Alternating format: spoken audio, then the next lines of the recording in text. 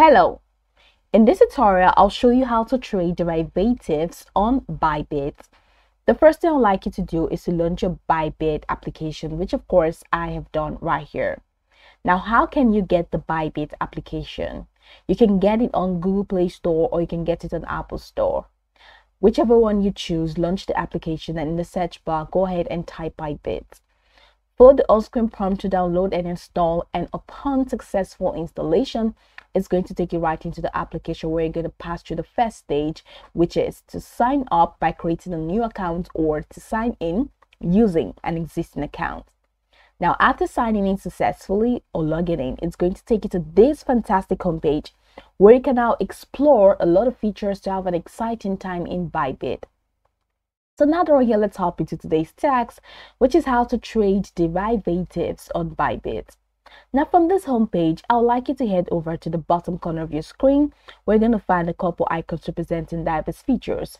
You'll find the home, markets, derivatives, trade, and assets. Go ahead and click on the derivatives icon, and it's going to take you right into this page. Now, from this page, you can now explore all of the features to have a great time trading. But now there are a few things that I would like us to do here, and they include changing currency. So if you want to change your currency right here in this chart, go ahead and click on this currency. So click on that, and here you have it set to BTC USDT. You can change it to Ethereum USDT, or you can change it to Solana USDT, or you can change it to any of the USDTs right here. You're going to see the price and you're going to see the 24 hours change, how it fluctuates. Okay, so that's one, and let's say we're selecting that. So that's it. So you can go ahead over here to this cross option and click on any that you want to use, the cross margin. So I'm just going to go all the way back, and now you can see the charts where you have trade and charts. You can go ahead and click on charts to see what the chart is like.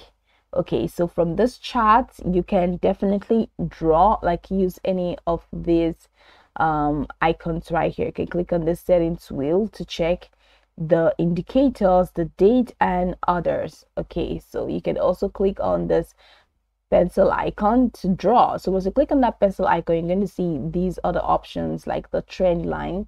You're going to see the trend line, you're going to see the trend angle, you're going to see the arrow, and you're going to see the vertical line. All of those things are just going to help you make more informed decisions when you're doing your trade.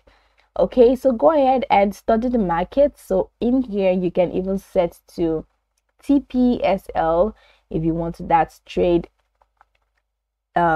profit and stop loss.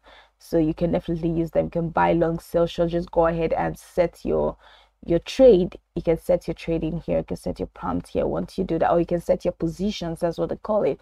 Set your positions over here and head over to the charts to see what it's like, or head over to trade to start trading after setting your positions. So this is pretty much how you can trade derivatives on Bybit.